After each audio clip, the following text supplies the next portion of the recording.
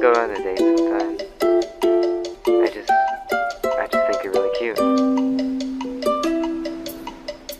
Sitting in the backseat with a backseat with the windows creased in a bedsheet.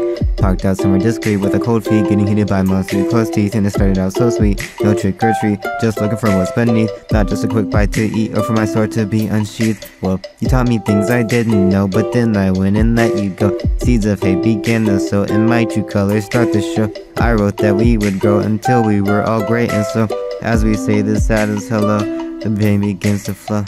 기분 좋은 설레임 운동의 끈을 메고서 Hello? 떠나는 내 뒷모습 초라해 보이지만 바람은 따라 내 맘도 따라 소나기가 내리는 나의 오후 기분 좋은 설레임 운동의 끈을 메고서 Hello? 떠나는 내 뒷모습 초라해 보이지만 바람은 따라 내 맘도 따라 소나기가 내리는 나의 오후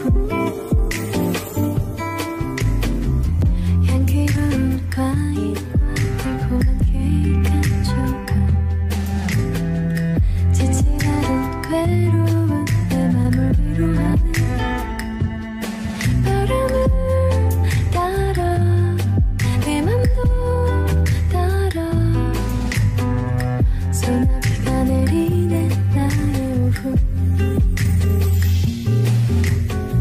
Okay, now let's recap a bit, cause that was just a half of it. You adore me cause I'm a pacifist and so passionate. I make you feel like we're not just accidents, and that's not the end, cause I can make your heart melt with just a few words and a lonesome pin. You say that I am perfect, but I'm exactly the opposite. Your life is full of negatives, but for once I'm not the positive. You wanted this, we don't exist, and now I think you're losing it.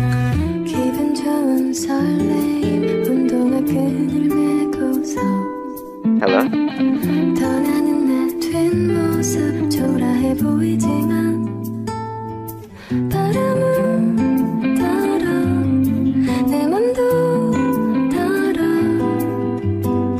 소나기가 내리는 나의 오후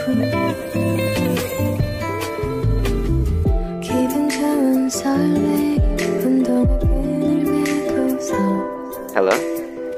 떠나는 내 뒷모습 초라해 보이지만 바람은